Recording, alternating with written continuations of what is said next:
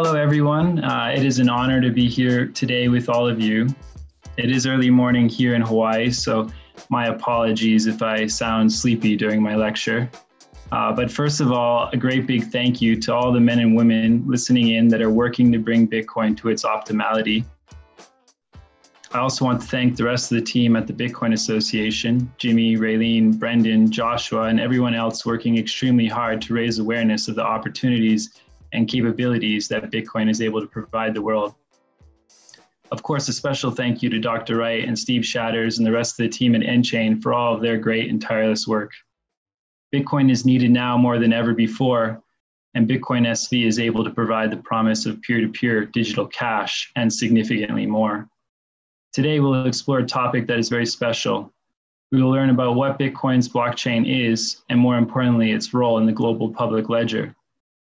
First, let me entertain you with a little perspective broadening history.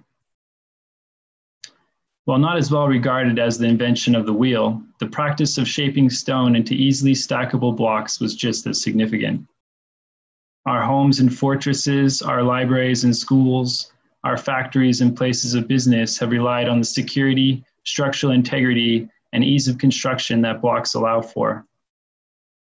These sculpted blocks that the Incas are famous for actually remind me of the adjustable block sizes on Bitcoin.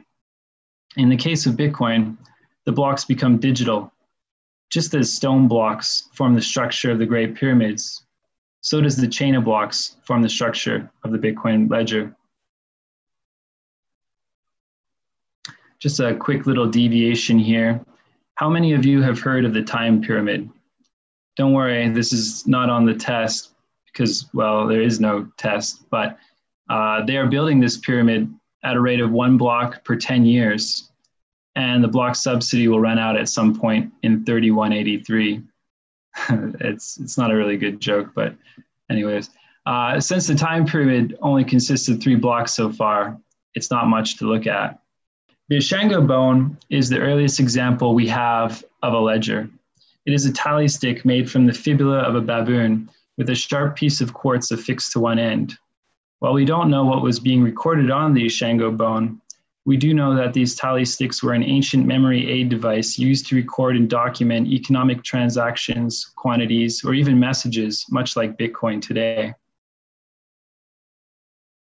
Now, when we're trying to understand incentives within a technology, what we are looking to do is to understand how we interact with that technology and how that technology changes us through that interaction. If we look at the history of ledgers, we can see that as our ledgers change, our society changes with them. For example, our current financial system would not fit on clay tablets. Now, one of the more significant developments in the advancement of ledgers prior to Bitcoin was the invention of the double entry ledger. This made it possible to lend money at scale. In Italy, where the double entry method was established, people began to lend out money for interest. In time, this led to a tremendous amount of growth as businesses began to flourish. Italy became a prominent economic power that went on to establish global trade routes and lead the Renaissance. The double entry ledger is a system of bookkeeping in which every entry to an account requires a corresponding and opposite entry to a different account. The double entry has 2 equal and corresponding sides known as debit and credit. So this is what we've been using for the last 526 years since Leonardo da Vinci's friend Luca Pacioli invented it in 1494. And this is a picture of the gentleman there in the hooded robe. He was a monk, and Leonardo was not just a friend, they were also co-workers and housemates in Milan. Bitcoin combines the time-tested integrity of the stone block with the information recording capabilities of a ledger. This is multiplied by the near instant connectivity of the World Wide Web, resulting in the first global public ledger. From this, we can begin to see that the Bitcoin ledger is significantly more than its chain of blocks. Rather, it is the information ordered by those blocks that make up the ledger. Nonetheless, we must pay particular attention to how Bitcoin's chain of blocks is formed and the incentives that drive usage of the ledger.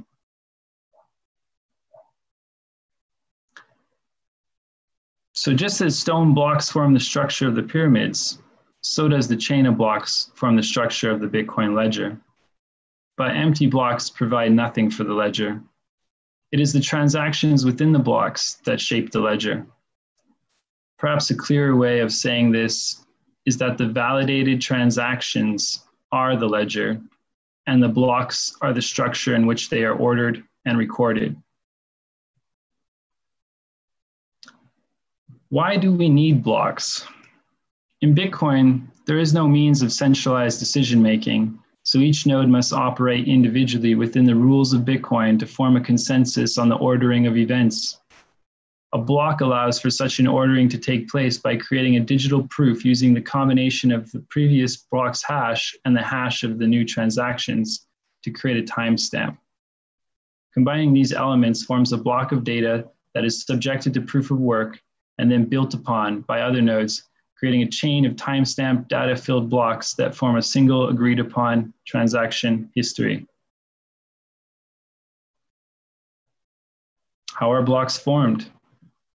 A Bitcoin block consists of an ordered set of transactions. The network considers each transaction to be a separate item or event and builds the blocks as such.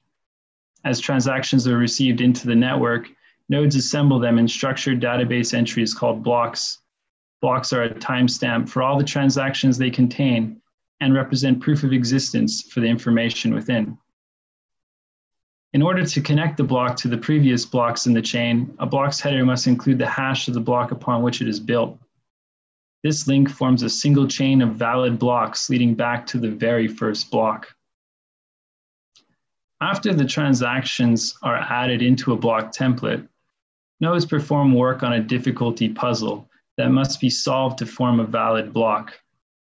The solution proves that the node proposing the block has performed the work necessary for that block to be valid. Every time a new block is added to the chain, the cumulative proof of work built upon all previous blocks is increased. In this way, as time passes, transactions become more secure. When a node finds a valid block, each transaction is published as a part of that block, and through the hash, a transaction can be provenly shown to have existed at the time the block was found. Blocks are broadcast across the whole Bitcoin network and are accepted or rejected by the rest of the nodes that are competing to build blocks. So now I wanted to kind of mix it up a little bit with a little true or false. So if a node wishes to alter a past transaction, it only needs to redo the proof of work for the block containing that transaction. So if you can just think of your answer in the head, true or false, and I'll give you another second there. The answer is false. Nodes would have to redo the proof of work for that block and all other subsequent blocks' proof of work, and then must maintain a leading chain reflecting those changes in order to fool others. This process of attempting to make invalid transactions appear valid is costly, as the attacking node must maintain a majority of the network hash. And even then, the attack is easily reversed as the honest chain overtakes the dishonest chain. Once this occurs, an attacker's transactions are void, and their investment in proof of work is lost. Additionally, such attacks are fully visible, making them legally risky for operators of dishonest nodes. The very nature of proof of work is such that the process cannot be faked or mirrored. By mirrored, I mean in the case of a fork in a proof of stake chain, a node keeps its staked coins on both chains. If this was the case with proof of work, for every fork we have had, there would be an additional ASIC magically appearing for each of the ASICs already in existence, which is very silly. This brings me to an important point I want to make about proof of work. Proof of work ties the virtual to the physical, in that there are real resources being used to secure the ledger. The ASICs need to be manufactured, electrical utilities consumed, internet infrastructure installed and maintained. These operations are an investment that signals a financial commitment to building blocks. Again, something that is impossible to fake and is in reality a very respectable business in which nodes become identifiable transaction processors. And so this requirement that a node uses CPU to cycle through combinations of nonce and block header in order to participate in the block building process is a big part of the incentive for nodes to behave honestly. Bitcoin has a long history of confusion as to who is and isn't a node. It's quite simple, really, as those that don't participate in building blocks are not nodes, but rather peers. So here we go with another question, true or false? Since nodes are engaged in the competitive business of building blocks, they require the complete record of all previous transactions in order to be able to build new valid blocks. I'll give you a second. The answer is false. Let's find out why.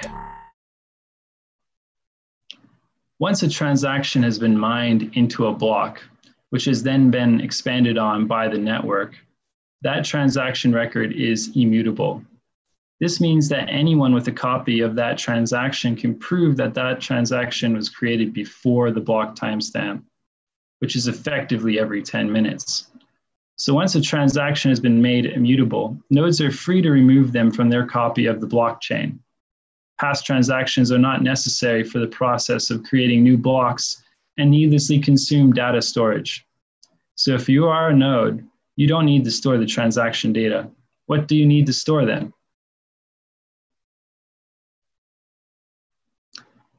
For nodes to be able to remove individual transactions that have been placed in a block without affecting the integrity of the block hash, a data structure known as a Merkle tree is used. A Merkle tree enables a node to remove individual transactions from their record of a block and to retain only hashes of the transaction or even hashes of the branch the transaction was in. A node can provably show that the Merkle tree root used in the block header is the one used in the block hash, even with access to a minority of the total transactions in the block. But that doesn't answer our question. So what does a node really need to keep? The block header. From the header, a node can see which block it builds upon, the time the block was discovered, and can validate the proof of work done by the node that discovered it. The Merkle tree's contents that include all of the transactions of the block are not a part of the header and are unnecessary to prove the existence of a previously validated block. We must begin to move beyond the limited concept of a blockchain, as it blocks us from the unlimited potential of the ledger. This is because you do not need the entire blockchain. Rather, depending on what you are doing, you only need a particular piece of the overall ledger. So we have another true or false, another round of true or false. And here's the question. A full record of Bitcoin's proof of work for a single year only takes up 4.2 megabytes worth of space. I'll give you a second to answer that. And it is true. Since blocks are generated every 10 minutes, a block header is approximately 80 bytes. Then 80 bytes multiplied by 6, then by 24, and again by 365 is 4.2 megabytes.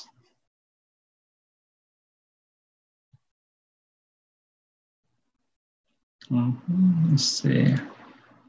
Can everybody see my slides here, hopefully? So that right there is the ledger. And I don't know if it zoomed in a little more here.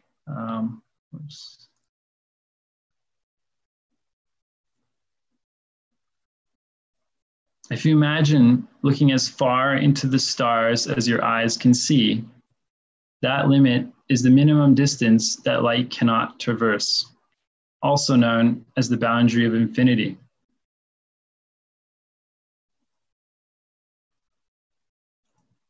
You can even imagine the ledger much like the endlessness of hyperbolic space in that the potential is unbounded.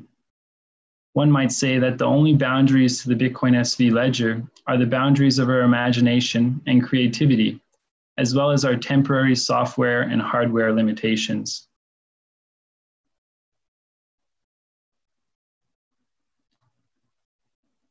So I'm kind of burning through this pretty quickly here, but this part is really what I think a lot of you are maybe here to learn about. So I'll try to slow down a bit now. So now we know that the limits of the ledger are the uses that we cannot see. And in the last section, we learned about how nodes aren't necessarily the ones to keep transaction data. So before we find out who should, let's first figure out what kind of unlimited ledger Bitcoin is. Now, it is my understanding that Bitcoin is a triple entry ledger. If you're not familiar with a triple entry ledger, it just has one more entry than a double entry ledger. Bitcoin as a triple entry ledger is quite an enhancement to the standard double entry ledger, since the third entry is ordered and recorded into an immutable chain of blocks. This entry serves both as a transaction and a receipt, proving that an event occurred in a way that is vastly more profitable than that of a double entry ledger, to the point that falsifying or destroying entries is virtually impossible on the Bitcoin ledger. So Bitcoin allows for the first permanent, objective, and globally interoperable triple entry ledger, open to everyone and everything, and bounded only by the limits of our minds.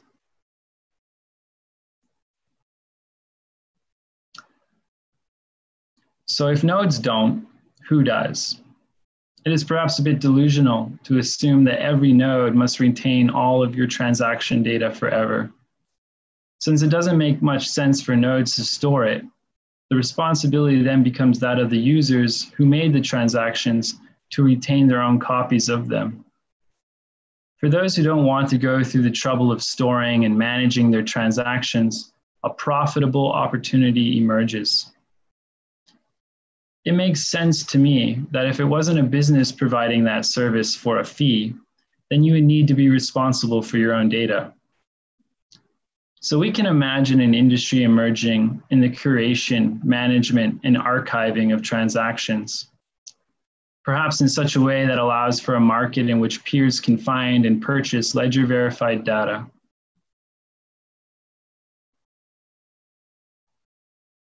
Oops. Not sure. Oops. Oh yeah. Sorry. That's Waldo in there. Unfortunately, I can't see my slides right now. But what you're looking at is Waldo, which is always fun. Simplified payment verification allows a user with a set of block headers to build a verifiable history of all transactions that are relevant to their needs, and provides a clear and simple means to demonstrate that proof to other peers on the network. This is important for any application that builds upon information that is stored on the Bitcoin ledger and allows users to ensure that the information is valid and exists in a block. SPV is really important, although it is often downplayed. In my opinion, SPV is just as significant to the scalability of the Bitcoin ledger as unlimited block sizes. Because with the gigantic block sizes, you have gigantic user burdens, and SPV scales down that user burden significantly. Brendan Lee described it perfectly in that if blocks were the Hoover Dam, a massive hydroelectric dam near Las Vegas, then SPV is the electrical socket in your wall. So as transactions are entered into blocks, and blocks are accepted and built upon, then they are entered into the ledger. But the ledger itself does not necessarily exist within individual nodes. As we learned earlier, a node will most likely store an abbreviated version of the blockchain in the form of block headers and pruned block data consisting of transactions that contained unspent outputs. Most likely, the ledger will be much too big in its eventual totality to be held by a single node. Rather, it will instead exist as an accumulation of data from many different sources, as peers and nodes will specialize their function and form their part of the ledger by collecting the transactions and data that they value or are paid to value. The beauty of this is that despite this individualistic approach, any individual piece of information within the ledger can be validated. So while a user may be completely unaware of how the data came to be, and even if it wasn't being held by any other peer or familiar node, it can still be easily validated. And this is because each transaction can be proven to exist within a valid block through the Merkle branches, which connect the transaction ID all the way back up to the Merkle root contained within the block header. If the transaction can be proven to exist in the block, it can be shown to be a valid transaction written to the ledger and time-stamped by the network. And so the ledger is really formed by the users, equipped with a set of block headers from which they build a verifiable history of all transactions relevant to them, and with the means to clearly and simply demonstrate that proof to other peers on the network. This is important for any application that builds upon information that is stored on the ledger and allows users to ensure that the information is valid and exists in a block. So what you will have is your ledger, and what your ledger will be is the transactions that matter to you. Now, this picture at the top is not Vitalik riding on an Ethereum 2 unicorn. Rather, it is an interesting example of Native American ledger art, which was done on the pages of financial ledgers in the late 1800s. When young Plains warriors learned to draw in this new style, the pictures they made were incorporated into the war honor system of their society. The men would memorialize their deeds in pictures that they used as a part of their oral stories of bravery, victory, and loss. One of the more fascinating collections of which you can see an example below is Red Horse's pictographic account of the Battle of Little Bighorn, also known as General Custer's Last Stand. Although I've always felt a more fitting name would be General Custer's Last Folly. The point is that as we're building our ledger now on Bitcoin, we've already started to do things that really have been done before in another way, in a non-virtual way. And so this is not particularly new, but it's just significantly better.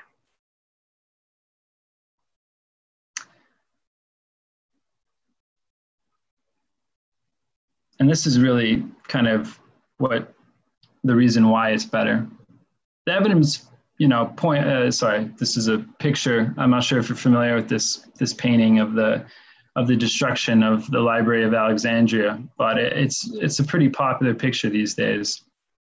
And really the evidence points to the Library of Alexandria being in decline for many years before its eventual destruction. So, and this is a topic that is still heavily debated as to when and by whom that it was destroyed. But while we may not know how it was finished off, we can at least point our fingers at the Romans for initiating that decline. The point is, though, that countless important writings were lost, not just at the Library of Alexandria, but libraries all around the ancient world. We only have a tiny fraction of our recorded history and knowledge, and even that is a fraction of what actually went on in the ancient world. Somewhat ironically, the survival of ancient texts owes little to the great libraries of antiquity, and instead to the fact that they were exhaustively copied and recopied. Since entries on the Bitcoin SV ledger are in the form of a transaction between wallet addresses in the same distributed public ledger, each transaction is linked together in a system of permanent and objective records. This means we won't lose important things anymore. Now we have learned that Bitcoin is a system that provides honesty through transparency and incentives, and that it adds value when it's integrated into our applications, because it gives us an extensive increase in capability that is much more than transferring money from A to B or price go up. We have learned that the ledger itself is dynamic, that users need not be burdened by the data of others.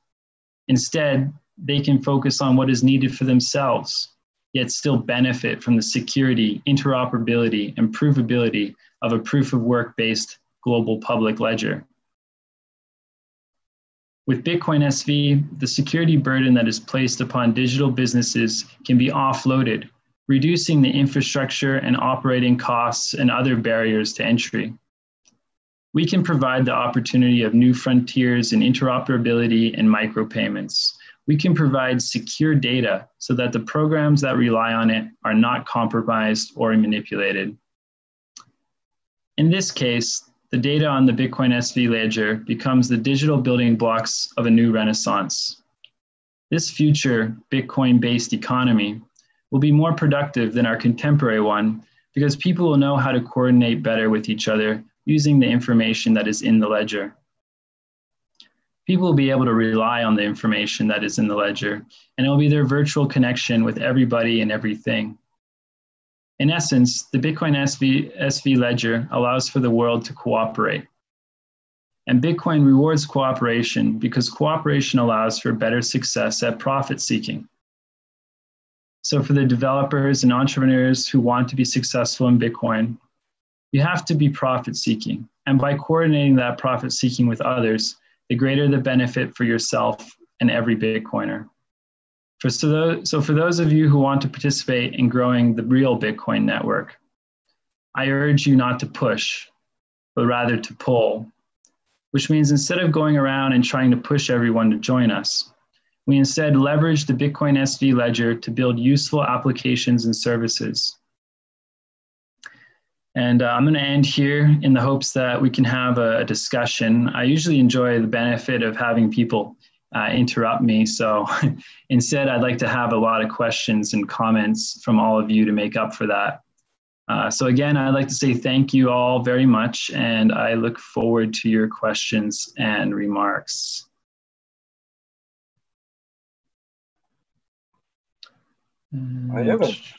Yes, sir. Can you hear me? Yeah. Yeah, I'll just have to get you to unshare your screen so I can.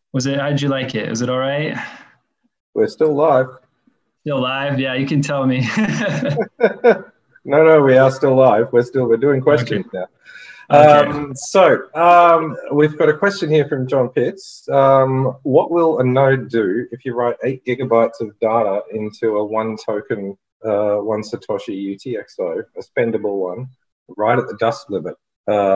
It seems top heavy for nodes to have to store. So I think he's going to the question of will nodes keep data, etc. And yeah, he's talking about embedding data in a spendable transaction, but it's very low value transaction. So it's okay, a spendable. Yeah, I mean, this is probably because nodes will have to store some transactions. I'm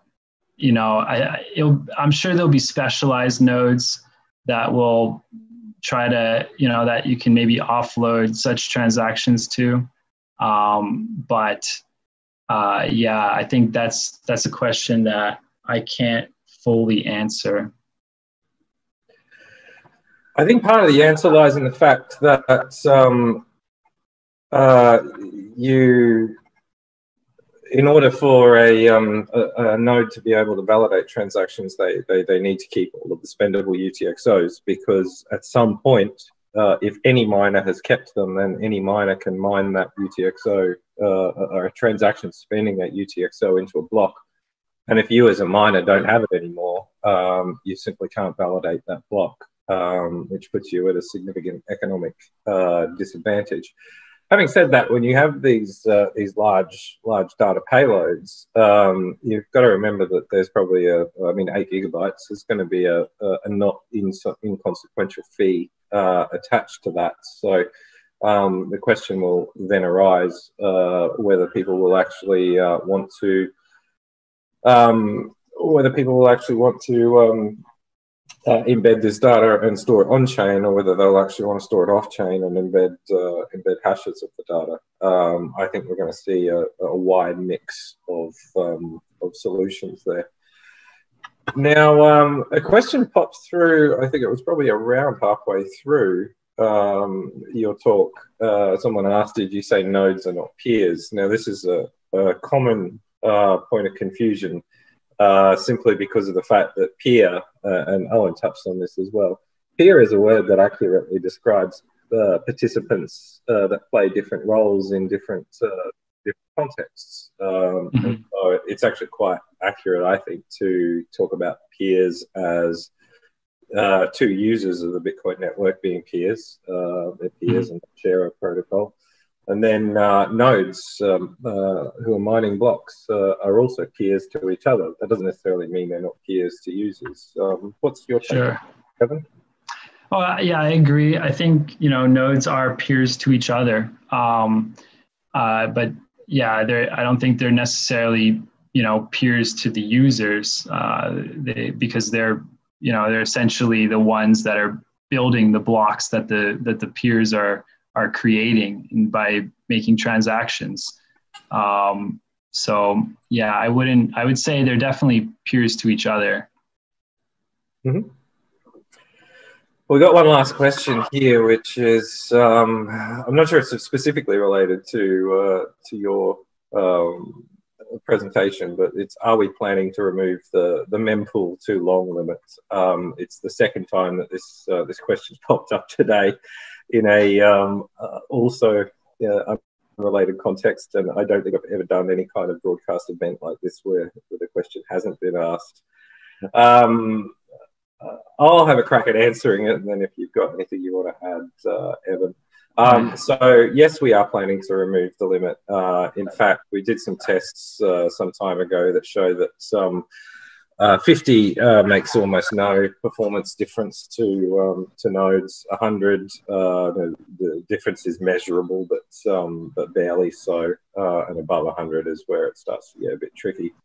But there's a very large body of work going on in the Bitcoin SV node team right now to deal with the spaghetti code that we basically have to unwrap around the part that is the reason why this limit is there. So as I think I've probably said in a few public comments before, immediately after Genesis, it became #1 priority, and we've had a significant team of engineers in the SV team working on it pretty much ever since. It will definitely be gone before the end of this year. It's just a question of how close to the end of the year. I'm optimistic that we might have a release in a couple of months where the limit will, if not be gone, at least be very, very substantially increased. Yeah, I think this kind of falls under the sort of limitations to the ledger being temporary and software, hardware related. So I think like pretty much every single limitation that we see today is going to eventually be removed. And Steve has said that, of course, they're going to work to remove this. So I don't know how much longer it will be until we get to see just what an unbounded ledger looks like. But I think we're getting pretty close, right, Steve? I think so, yeah. We're making leaps and bounds. If you just measure the trajectory over the last 18 months and then project it forward, if making improvements at that rate, then we'll be an order of magnitude ahead of where we are right now. It's incredible what's been accomplished in such a short time. Okay. This is a good one. When people say set in stone protocol, what does that actually mean? Well, to me, it means quite clearly that the rules are, that a lot of the rules can't be changed. And so that's, if we look at a game, and I talk to people, that have no understanding of Bitcoin or any of this stuff. And I kind of explain to them that, if we're playing a game of soccer or football in England, and I say, oh, you know what, we're going to pick up the ball today and run around with it. We're not playing soccer anymore, and that's, the rules are fundamental to the actual design of what we're doing. And in the case of Bitcoin, so many of these things have been so many of these rules have been discarded to the point where, we've had to essentially start over. And that's why it's so important that we make it so that that Bitcoin stays on the right track this time. And I think, you know, really what we saw with the Genesis upgrade was that coming to fruition, where all of a sudden we do have this sort of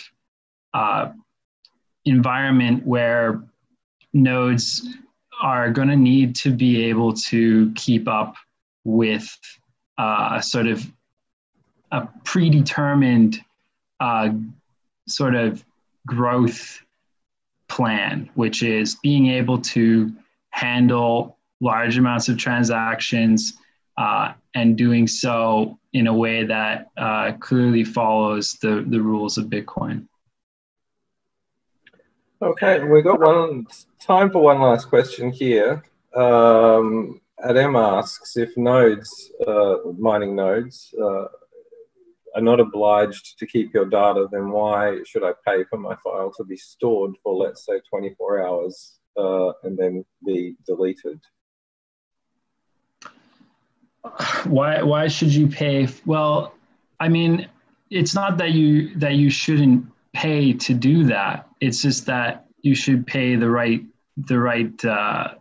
entity to do that, and to store your transactions, right? So if the nodes aren't going to keep your transactions, then there should be businesses that are able to do that for you, and or you should be able to do that yourself. And then, of course, the referencing that comes from the transaction being processed onto the ledger is the proof of that, of the existence of that information.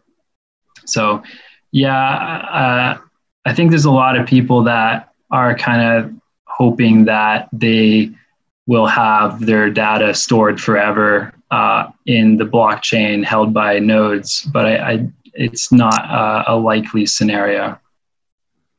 Yeah, and I think it partly comes down to as well what it is that you're actually trying to pay for, because putting something onto the blockchain doesn't just provide storage as a potential service; it also provides immutability and proof of existence. Yeah. So that's potentially valuable for people. But at the end of the day, if you want to pay somebody to store a piece of data, you're not going to have a hard time finding somebody who's willing to take your money if you offer enough. So Bitcoin, I suppose, operates like a free market in that sense. And whether you want to derive the service from miners, or whether you want to derive the service from off-chain entities or partly off-chain entities is an economic choice. Thank you very much, Evan. Thank you, Steve. Appreciate it.